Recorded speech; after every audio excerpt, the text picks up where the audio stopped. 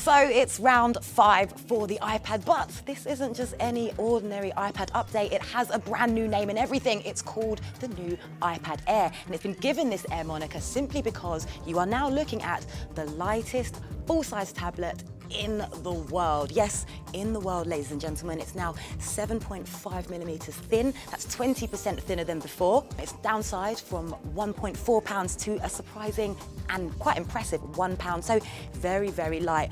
In fact, the minute you pick it up, you can't help but notice the difference in weight and how comfortable it fits in your hands. On the screen front, you're looking at the same 9.7-inch Retina display. So everything is just as beautiful and as detailed as it is on the iPad 4. Now, those of you who have an iPad 4 may notice that the bezel is slightly smaller. In fact, it's 43% thinner than before, giving you more screen real estate, so it's better for viewing pictures, videos, movies, and that kind of thing. Now, on the performance front, we're looking at the same A7 processor found in the iPhone 5S. So we're looking at supercharged graphics, 72 times better graphics than the original iPad, 2 times better graphics than the iPad 4, and 2 times faster performance. So all in all, we're looking at huge improvements, not only to the inside, but also to the outside as well. And we think you'll agree this could very well prove to be the most popular 9.7-inch iPad yet. It is that nice. And before I go, I just want to let you know it's also packing a front-facing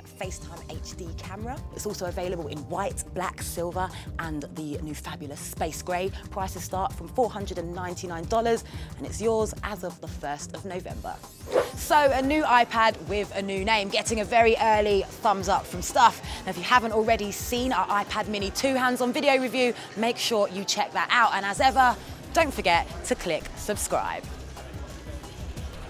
Don't forget to click